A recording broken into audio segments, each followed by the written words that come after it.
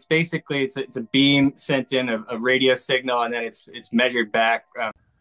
I know many of you are aware of the Scan Pyramids project, which revealed a giant void above the Grand Gallery. But this is a little different. This is a type of ground-penetrating radar which has revealed something much more, and it didn't involve anything intrusive whatsoever. And you can see these columns that are located here on it, but there's more to come on it, of course. But it's revealing that there are many columns over 400 meters deep or over 1,200 foot down below the Great Pyramid that are shown in columns here with a kind of corkscrew pattern that is quite unique and something that's going to really show us something here in the near future.